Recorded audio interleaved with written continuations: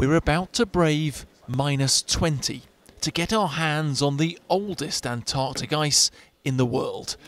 In Cambridge, in a freezer.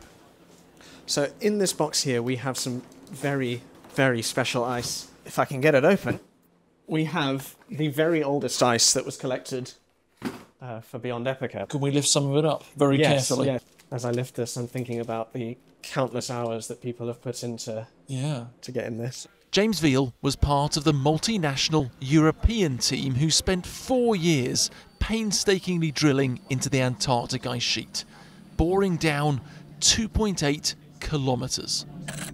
I noticed there are some bubbles in here, but in some of the older ones, there's almost no bubbles at all. Yeah. When you get this deep, the pressure from the ice is so great that those air bubbles get smaller and smaller and smaller and compressed until when you get to the very bottom, you can't see them at all. Wow. But it's still there, and we can still analyse it. That's where Dr. Liz Thomas comes in.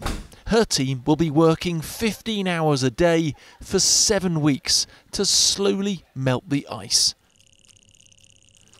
And what you're hearing is the sound of history bubbling to life.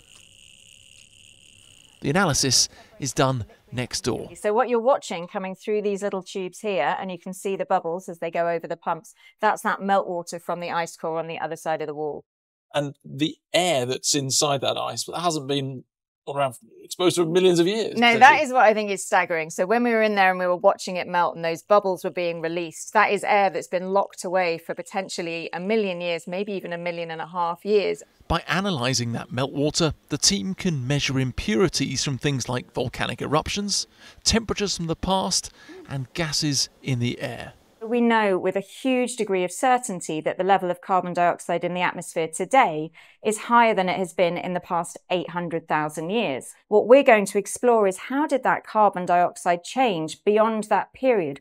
And that may be able to answer the vital question of why temperature fluctuations between ice ages became more extreme 1 million years ago and slowed from happening every 41,000 years to every 100,000 years. If we can understand that, we've got a better chance of predicting how our planet will change in the future. Martin Stew, ITV News, Cambridge.